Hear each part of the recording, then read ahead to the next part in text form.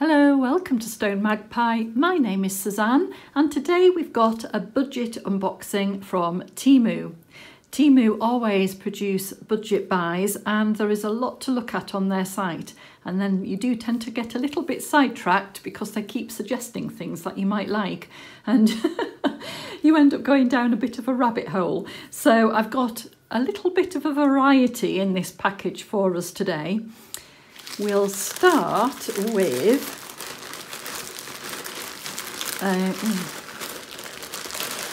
having a bit of a delve in, because what's happening here? Oh, okay, let's start with this one then. Sorry about all that rustling, that took a bit of getting out. And look at this. Well, I'm not happy about that at all. Look at all that crumpling. I've never had a diamond painting arrive to me in that condition before. Let's see if we can get it smoothed out. Right. I hope it's not done it too much damage, because that would be very sad. Okay. I mean, really? Surely they could have sent it in a package that size. It's not huge after all. It's a 40 by 40. Oh, I've got my cross voice on, I can feel it. But just look at the picture. Yes, let's get back into our happy space. I saw this picture and I really thought it was fabulous with all of these different colours. It's like a little town with the big moon and the, well, is that a moon and the sun in the sky at the same time? Oh well, and the space things. It's a bit of a quirky one, this one. Perhaps it's not that literal. Just having that design in the sky up there. So this is a round diamond painting and it's got 24 colours.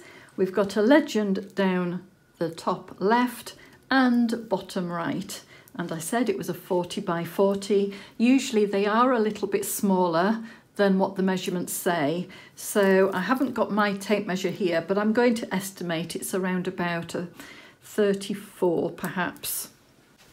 In fact, let's not guess. I'll use this big tape measure. I don't know what I've done with my cute little love heart one. Oh, hey, I tell you, I wasn't far off there, was I? 34.5. So 34.5 centimetres square. Let's pull back the protective cover. It is looking a little bit crumpled where they folded that across, so I would definitely have to put this under my mattress to flatten out a little bit and see if I could get rid of that crumpling there. Fingers crossed, because this is fab, isn't it? It really has got lots of colours and lots of detail for such a small diamond painting, and it does look like some of it is colour blocked. And then we head into more confetti around here. But again, there's a little bit more colour blocking in certain areas that we can see here. So a little bit of a mix of both, this one.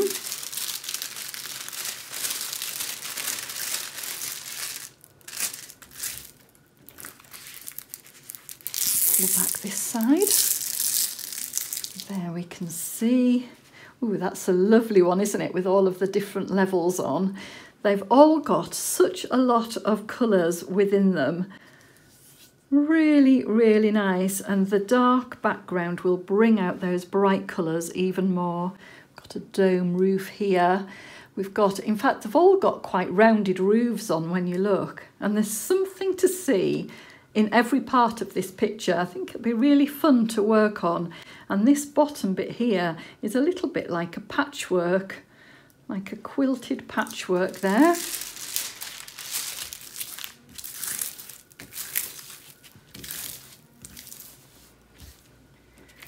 have a closer look.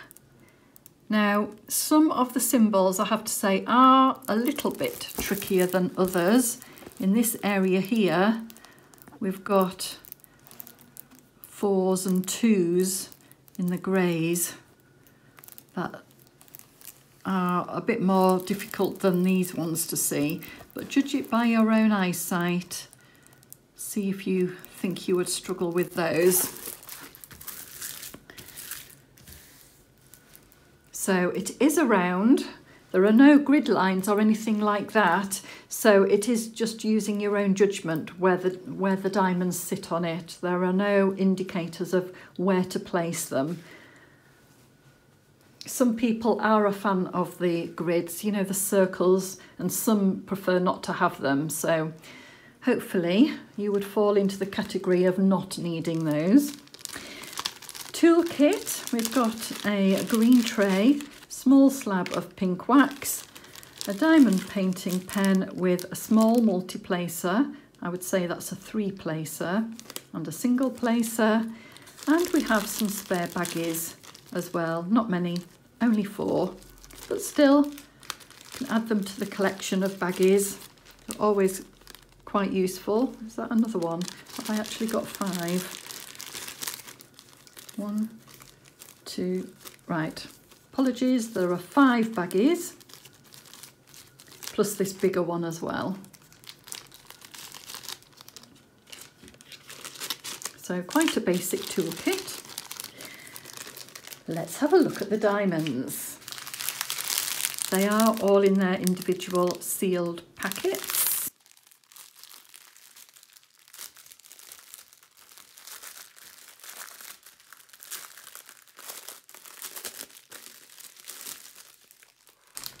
Let's see if the colours are as bright as what they look on the canvas.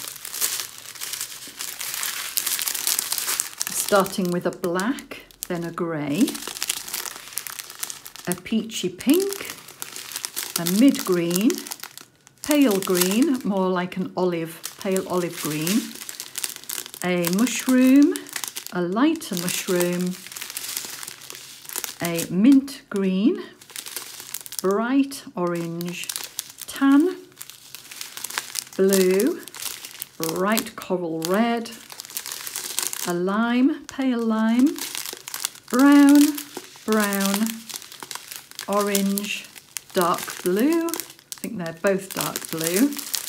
Yeah. A mid olive green, I would say, very pale beige, a mid pink orange, a teal, darker teal, yellow, pink and blue. So there are some brights in, a lot of neutrals, so not as bright, I have to say, as what I was expecting, but I think when you lay them down on the canvas, it will look brighter because of that dark background will bring those colours out even more. So I think this one is really fun and it should be quite quick to complete as well. 1 being round and 2 being a 40 by 40. And I love the image. I really do like all of the different shapes in the buildings. So, first one, let's get the next kit and see what else we have. Okay. Wow. Now this one really is Diddy. I knew I was ordering a small one, but I think this, look at my hand. That's how small this kit is. Let's find out more.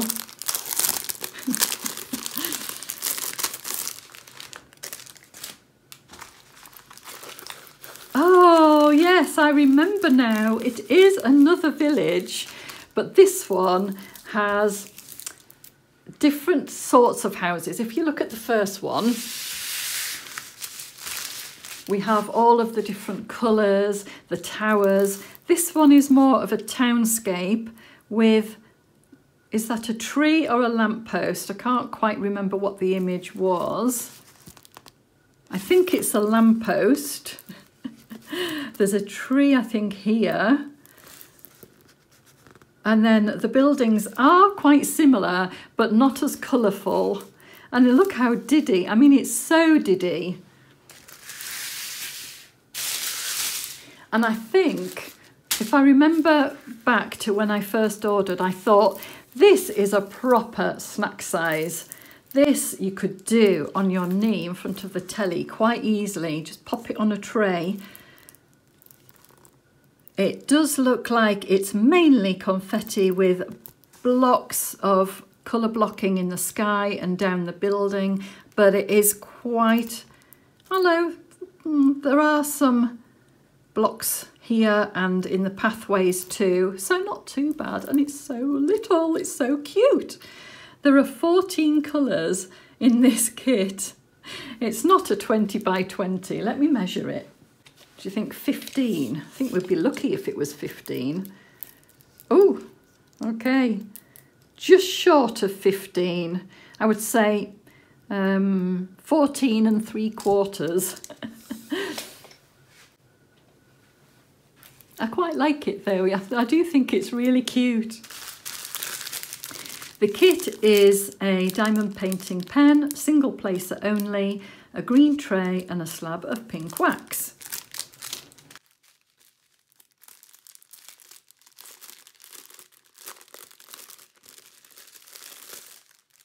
Again, round diamonds in this kit with the tan, a blue, an orange, but I would say it's more of a chalky orange, sort of a neutral orange, brown, terracotta, brown, bright orange, so that's the difference.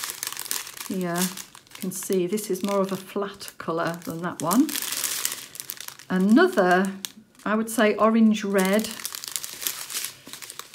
rather than an orange, so yeah. A green grey, a burgundy, putty, mushroom putty, green, olive and black. So again, quite similar to the first kit in the neutrals, but then with having these brights, they will pop through. So quite a cute little snack size kit, that one. Delve in here again. Ah yes, now this is what I mean about being sidetracked. Whenever I go on Temu, I always end up with a pack of cards.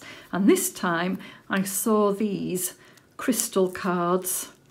Let me try and open these and quickly show you. I know it's not diamond painting, so we won't spend too long on it, but I get sidetracked all over the place when I go on to Temu.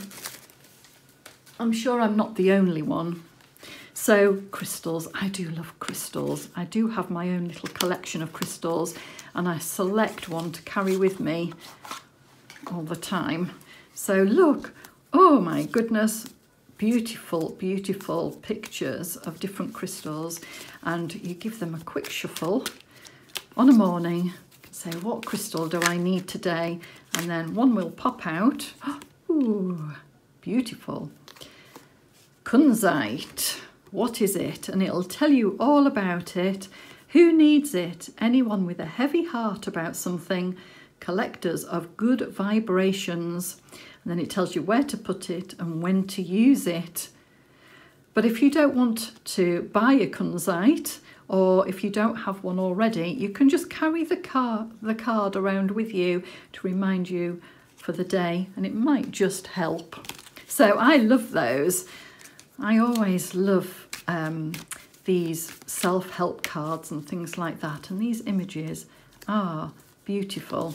So yes, that's sidetracked on that one. I'll have a good look at those on my own later. And lastly is this kit here. Now I am going to ask you to perhaps think differently on this one because I am going to make a suggestion for it, and you may not have heard this before. So this is actually a cross stitch kit. I have started a floss tube alongside my diamond painting, so this is one that I will probably add to my stash, but I saw it and I loved the colours in it. Quite tricky to get out of this bag though. Here we are. So I'm not going to show the chart, but I am going to show you the picture. Look at those colours, really nice, gradiated down from reds, yellows, greens, blues and purples. Now, you may not be into cross stitch at all, in which case there is another way to use these sorts of kits. Of course, they do come with, oh my goodness, all of these colours and the fabric to stitch on. But because they're such a good budget buy, you don't have to use this part of the kit. You could just use the pattern. And what I'm going to suggest is, if you see a really good budget cross stitch kit, buy it. If it's a full cross, rather than a really complicated one with back stitching, etc., because that wouldn't work. But if, like this one, it's a simple pattern of full crosses, then what you can do is use the pattern, buy a blank canvas, and you'll be able to convert the size. This is a 14 count cross stitch. It gives you an idea of the size in a 14 count. What you could do is use a converter so that you know the size of the blank canvas you would need to buy to do this kit with your leftover diamonds. So if you've got diamonds that are very similar to this, they don't have to be exact, then you could convert this chart into a diamond painting. So that is my idea, and I did actually wonder with my floss tube as well whether I was going to convert one of my cross stitch patterns into a diamond painting and perhaps do both to show the difference between the stitch and the diamond painting, and this one could be one that I do that with.